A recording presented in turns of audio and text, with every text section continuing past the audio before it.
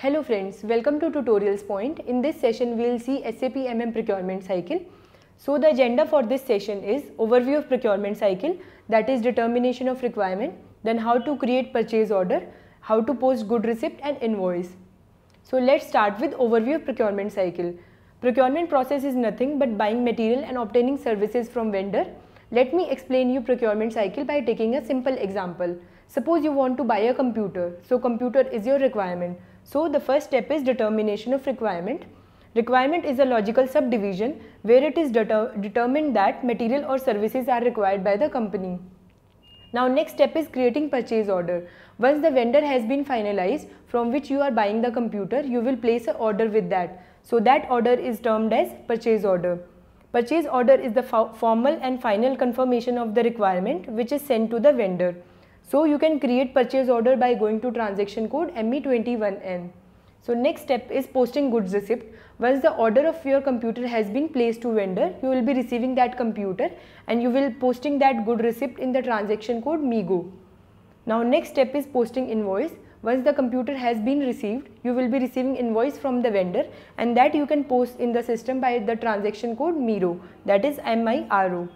So let's do all these functions practically.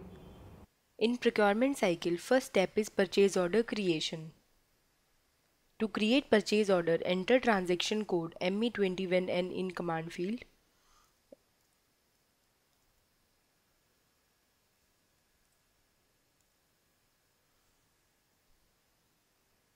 This will navigate you to purchase order creation screen.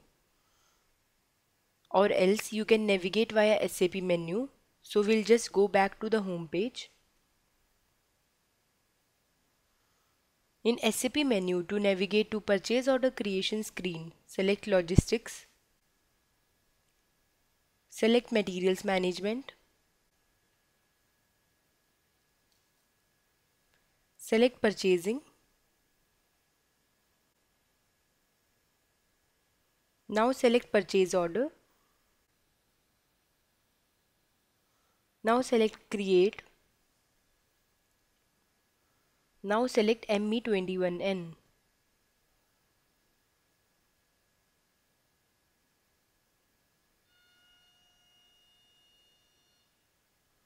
This is purchase order creation screen. This is document type for standard PO, that is NB. Here you need to enter your vendor details from which you are procuring the material. This is the header data.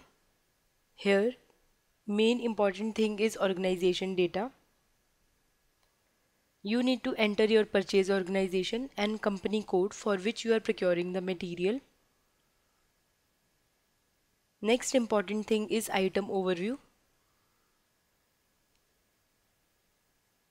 Here you need to enter your material, your purchase order quantity, your delivery date at which you are expecting your material to be delivered, net price, your currency, plant and storage location. So I am entering test data here.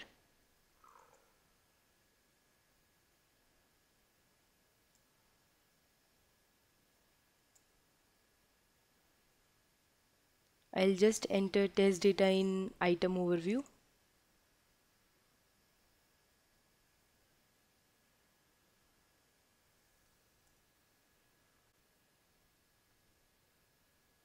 You can enter any future date in delivery date. Now enter your plant for which you are procuring, your storage location. After entering all the details of purchase order, just press enter.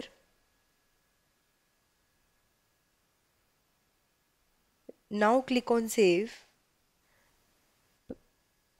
Purchase order will be created displaying a purchase order number. You can display this purchase order by going to transaction code /n ME23N.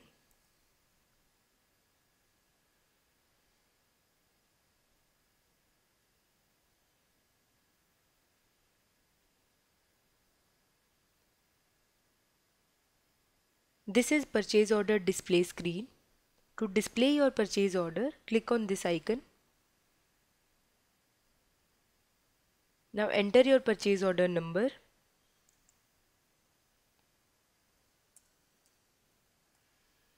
Now press enter.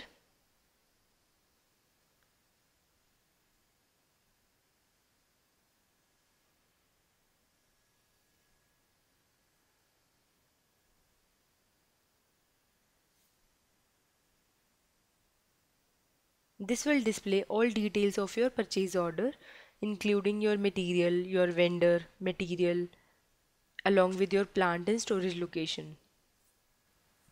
Next step in procurement cycle is to post goods receipt. Before posting goods receipt, we'll just check the current stock present for our material. So to check your stock, go to transaction code /n MMBE. This is the screen for stock overview. This will display your stock at company code, plant, storage location level. So here you need to enter your material, your plant and storage location.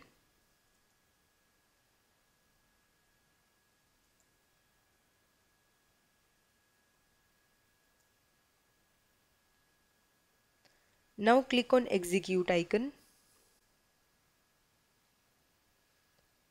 This is the present stock for our company code. So we'll just make a note of this stock, that is 1220, and we'll check this stock after posting our goods receipt. So to post goods receipt, enter transaction code MIGO, that is /O MIGO MIGO.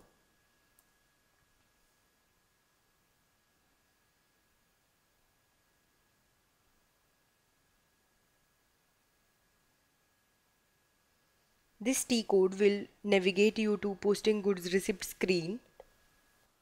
To post your goods receipt, you need to select goods receipt over here. Now against which material document you are posting your goods receipt, you need to select this one, that is purchase order. Now here you need to enter your purchase order number. So we'll just enter our purchase order number. This is the movement type for goods receipt, that is 101. After entering your purchase order number and movement type, just press enter. It will fetch all details from your purchase order. Once all details are populated from your purchase order, click on item OK. Now to post your goods receipt, click on save. Goods receipt will be posted with a material document number. Now after posting your goods receipt, you can check your stock in the same transaction code MMBE. So we'll just go to that screen.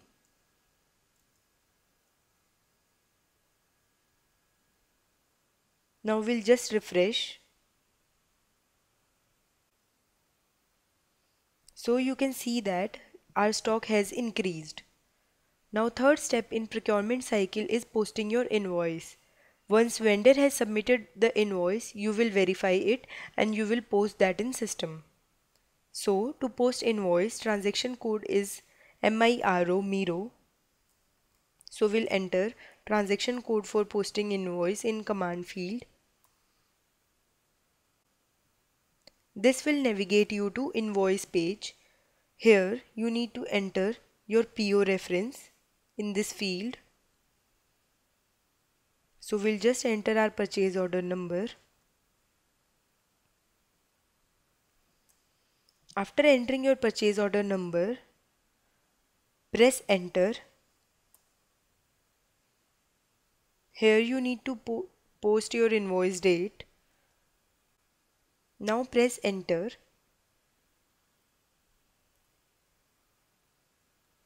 It will fetch all your details from your purchase order. Click on OK on this pop-up. You need to enter your amount of the invoice. As balance is showing as 1000. If that is the correct amount, now enter that same amount over here and press enter. After entering all the details, click on Save.